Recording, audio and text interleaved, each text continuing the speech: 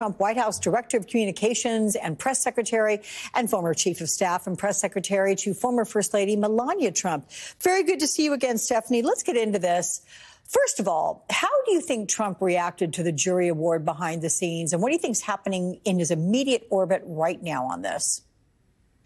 I actually thought immediately I would not want to be anywhere near him when the verdict came in or the award came in for E. Jean Carroll. I can't imagine how angry he was.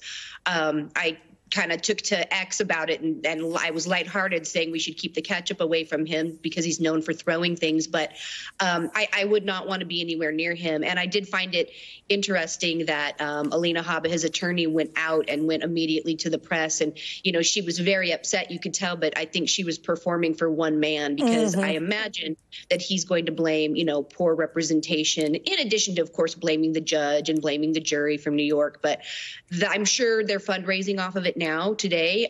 He's probably going to continue to whine about what a victim he is today. But behind the scenes, there's no way that he's happy about this. Oh, yeah. Blames everybody but himself. The fact that he was continuing to defame her, it really is illogical. But then again, we're talking about him. So he says that he was defending the honor of his family and the presidency. You were in the White House at that time. What do you say to that?